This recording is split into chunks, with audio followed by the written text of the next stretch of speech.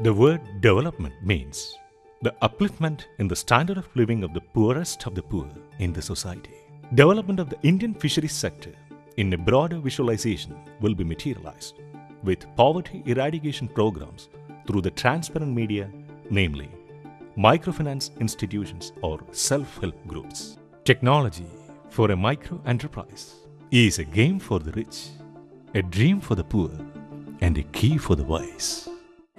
The microfinance institution on mussel farming, mobilized by women fisherfolk at Tekkekad of Padanna in Kasaragod district of Kerala state, is a successful entrepreneurial venture.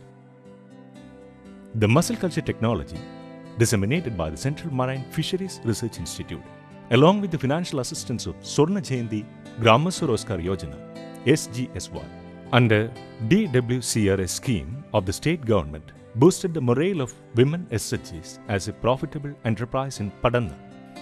For the last 12 years, the bivalve farming is being actively undertaken by the women SHGs and still proceeds with greater vigor and more progress. The entire farm operations of mussel farming, commencing from the seed collection, construction of farm structure for rack culture, seeding, tying seeded drops on rack, canoeing for monitoring the growth, harvesting, meat checking, and marketing activities are being undertaken by the women SHG members.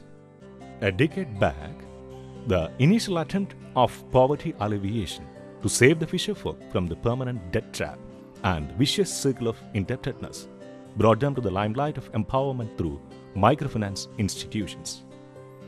Immense progress has been exhibited by the women SHGs of mussel farming, which can be considered a practical manual and a case model for promoting group action on a sustainable basis.